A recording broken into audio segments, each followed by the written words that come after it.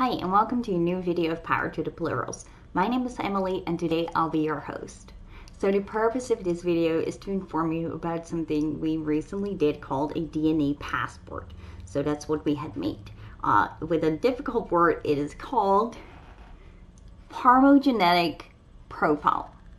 And we did this by contacting our GP. We filmed the whole process. Well, not of us contacting the GP.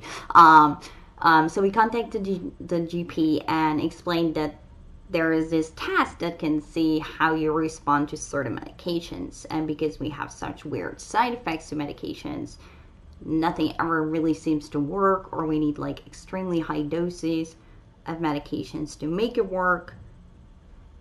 We've never found anything since 2012 that helped us, so we have been off medication for a long time. Because we couldn't find anything that worked. We tried again this year after our physical problems came up, and it just, again didn't work for us. Even with the fancy new medication, it just didn't work out. So we got this test done by our local hospital.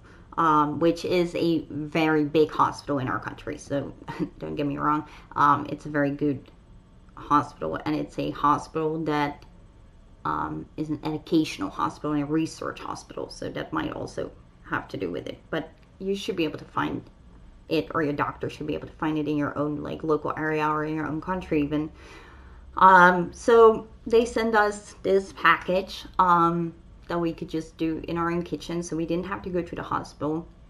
We got two packages. The XL package, which just tests everything that they can possibly test, and then we had a specific test for SSRI antidepressant medication.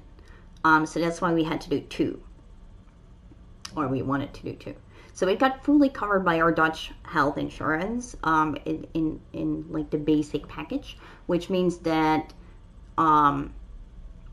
if you have a reason for the test, you can do it. So you need to have an app reaction to medication or something, or you have tried a lot of medication but nothing seems to work, or you just find the side effects or whatever.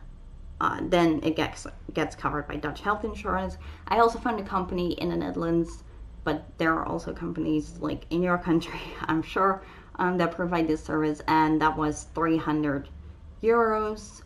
So about let's say 325 in US dollars, to do the same tests as I did. For me personally, if it wouldn't have been covered by the health insurance, I would for sure have paid for it myself. I did had hope that it would be a little bit different than this, because this is what I got as a result back from the hospital. So I cut off the top part of the picture because it has my personal private information on there. But this is the card. So, and then the other side you can see there on the screen, yeah. So, what this is, if obviously it's in Dutch, first of all, so that's, I'm sorry, I had hoped it would be in English, but no. These are genes and the receptors in your brain. So, it's not a list of this medication works and this medication doesn't work. We said before that we don't respond, or don't respond normally to 98% of medication. My pharmacist informed me that I cannot say that because not every medication can be tested with this test yet, and some of this medication has some warning signs with it that say it's tested, but it's not proven yet, or so it's like that. So this is the little credit card thingy that they gave me, that I can take with me. And then this is the test that they gave me. So obviously these are gene types that I respond well to. And then This one is a bit more problematic because this is in a lot of antidepressants, almost all the benzos, this one as well. So, and what's also good to know is that they are combined often. So you could, like, I respond well to the 3A41, but not to this one. And then with some medication, it's like combined, so it still doesn't work out. So you have to be careful. So the idea is not that you do what I do and find out, you know, what this actually means and what all these codes stand for, because basically it's not gonna, well, I found the information I needed, I guess, and I advised my own doctor on what to prescribe me, but that's not how it should be. So the idea is that the doctor who prescribes the medication,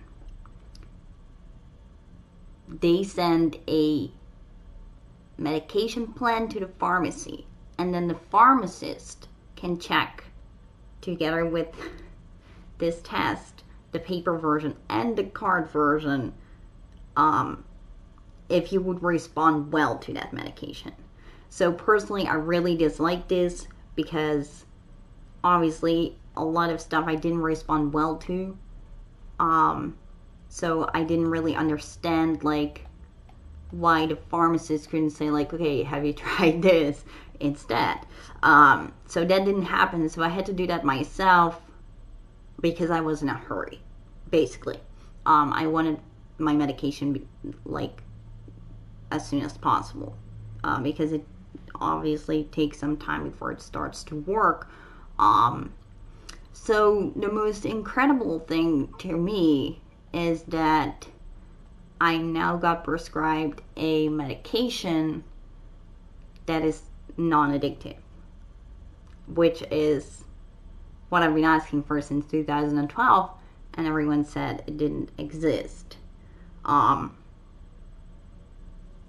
It does exist. It works great on us. It corresponds with the test that we did. So I think we found a medication that works for us as a PNR medication. I don't think we need an antidepressant. I was extremely depressed. I slept 17 hours a day.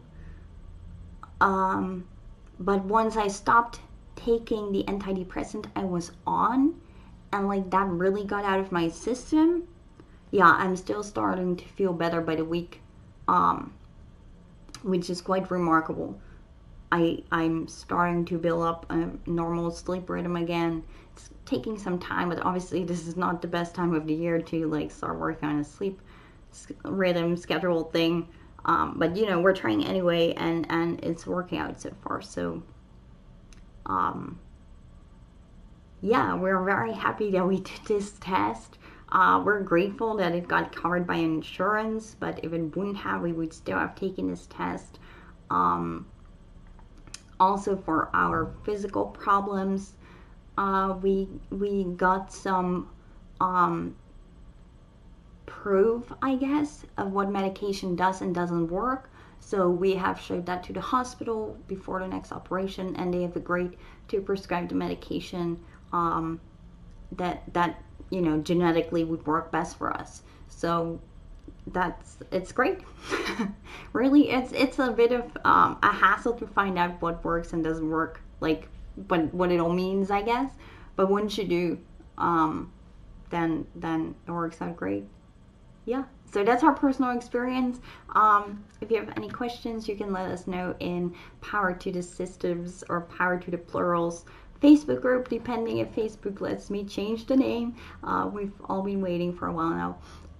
Or you can ask us, of course, in alternation, or where else can you find us? Twitter. We're on Twitter as well. So if you have any questions, let us know, and see you for the next video. Thank you for watching. Bye bye.